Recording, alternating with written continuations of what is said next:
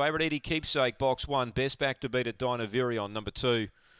Just mentioning there that last run here at Murray-Bridge, he did find the line well, Dynavirion. Green lights turned on, set to run. Edie Keepsake looking to make it 4 wins in a row. They're ready.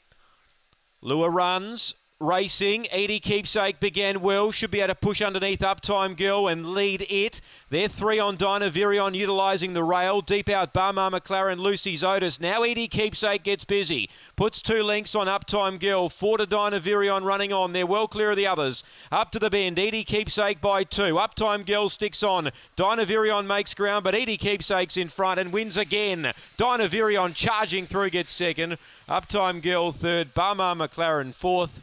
And last of the 5 is Lucy's Otis.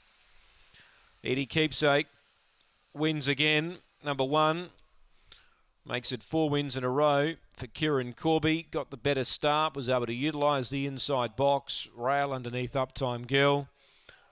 Dynavirion charging through late to get second. 1, 2, 4. Confirmed. 25.51 the gallop. 25.51. So that's a new PB for her. 2 lengths by 3/4, 2 by 3/4. It's 1, 2, 4 and 7. They went 3, 6.